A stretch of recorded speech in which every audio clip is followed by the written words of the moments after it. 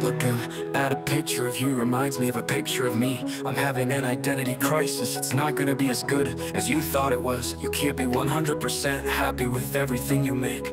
Something deep in my mind makes me remember motor skills that are in my brain. I'm remembering what brings me wonder and comfort. Go ahead and explore what you already know.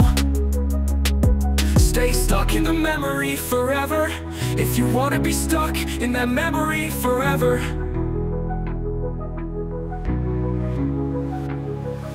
The painting is painted over, but you know there is pain under the paint. The art piece is all of it.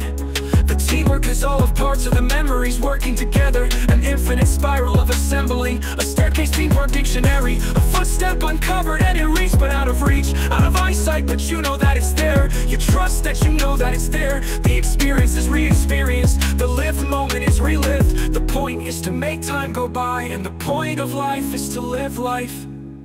So what makes your life go by can make your life go by. What you do is not a waste if it is making your life go by. Whatever you're looking for isn't going to be as good as you thought it was.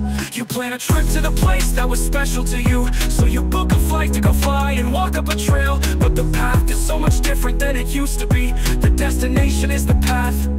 The top of the path is what you remember. What you remember is the same. It's very similar to what you remember.